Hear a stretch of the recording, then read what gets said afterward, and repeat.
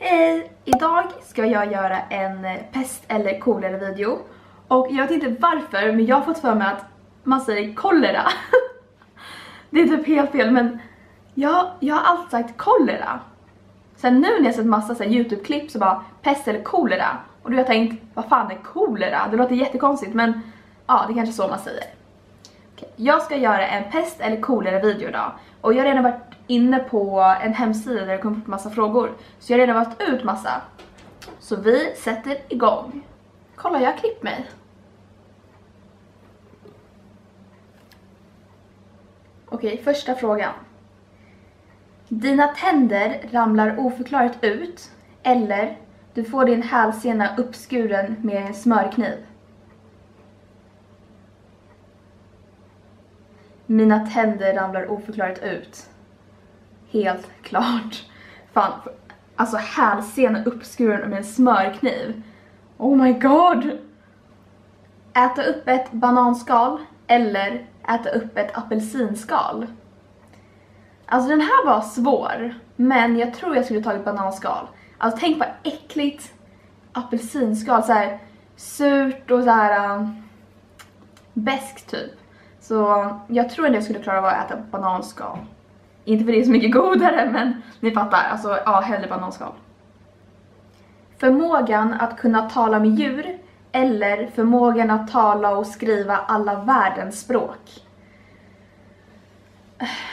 Alltså det är så svåra frågor, men alltså det skulle ju vara coolt att prata med djur. Alltså det är typ alltid varit min dröm att bara kunna prata med min kanin liksom. Men tänk ändå att kunna skriva och tala alla världens språk. Så jag tror jag tar den. Förmågan att tala och skriva alla världens språk. Vara delaktig i The Human Centipede tillsammans med familjemedlemmar. Eller se hela din vänskapskrets dö en plågsam död. Åh gud vad grov.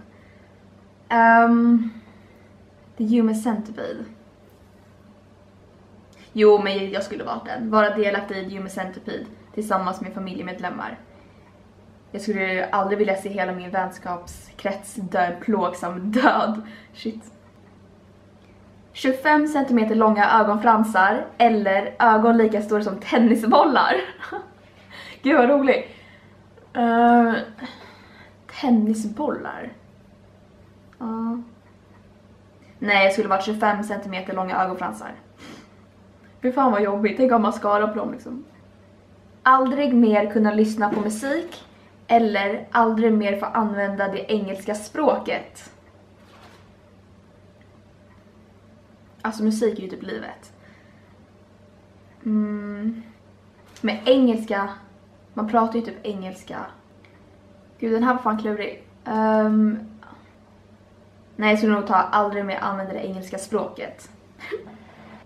Ha hemska mardrömmar varje natt för resten av ditt liv. Eller låta din mamma ha våta drömmar om dig för resten av hennes liv. Jag skulle vara att ha hemska mardrömmar varje natt för resten av ditt liv.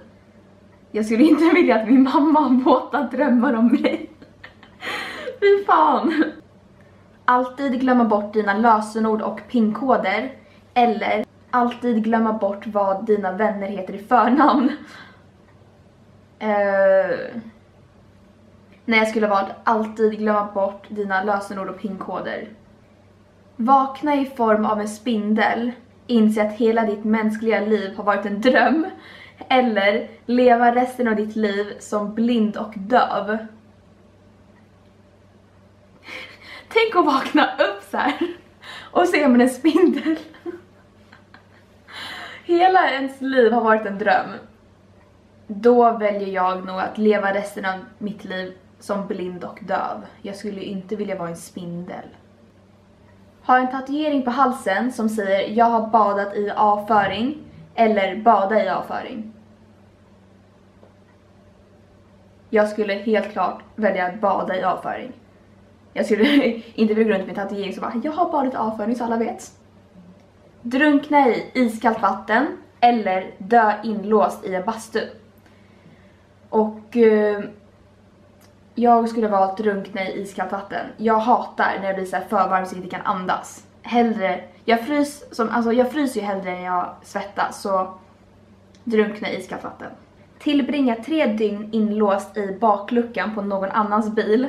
Eller tillbringa 1 dygn naken på Liseberg.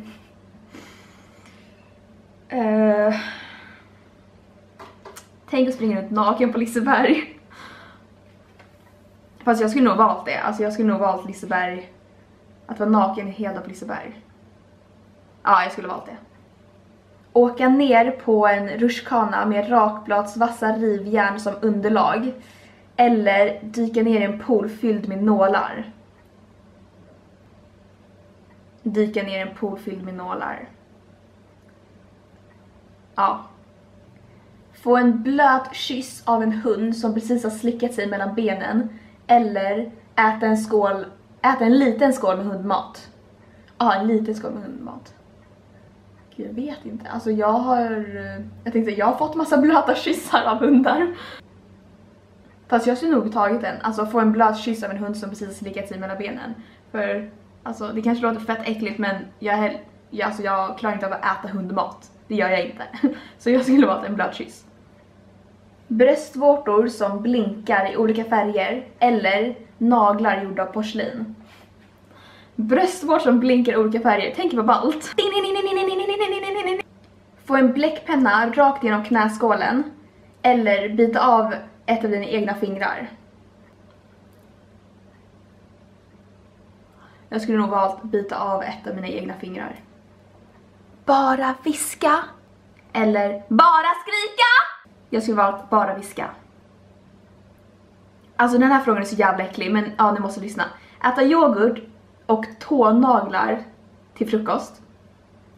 Eller dricka en kopp kaffe som Bert Karlsson har doppat snoppen i.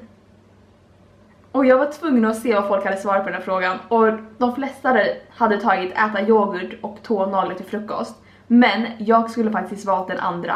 Jag skulle faktiskt valt dricka en kopp kaffe som Bert Karlsson har doppat snoppen i. För tånaglar, seriöst. Ni får inte kalla mig äcklig efter den här videon, lovar det. Namnge dina barn efter en porrstjärna. Eller namnge dina barn efter en grönsak. Kom Morot, så går vi.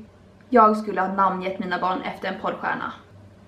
Förmågan att kunna läsa tankar. Eller förmågan att kunna teleportera dig. Nej, vad svår fråga. Alltså tänk vad coolt att bara can read your mind. Men tänk vad coolt också att kunna så här, teleportera sig bara. Nu är jag här. Nu är jag här. Nu är jag här. Gud, jag vet inte vad jag skulle ha valt. Jag vet inte vad jag skulle ha valt. Nej, förmågan att kunna teleportera mig. Så, det var alla frågor som jag hade tänkt att svara på. Jag skulle kunna hålla på sig hela dagen, men videon får inte bli för lång heller. Men innan det var jättekul att göra den här videon, och alltså frågorna var ju hur svåra som helst. Jag var typ tvungen att stå sig 5 minuter och tänka. Men innan jag avslutar den här videon tänkte jag bara säga att jag hade tänkt att ha en frågestund. Så bomba med frågor i kommentarsfältet här nedanför, så kommer jag svara på alla frågor i nästa video om cirka en vecka, för jag filmar ju oftast på helger. Så ja, nu kommer jag ha en frågestund, så bomba med frågor, så hörs vi igen i nästa video då jag bara kommer svara på era frågor i en video. Så ha det så bra, så hörs vi då. Puss puss!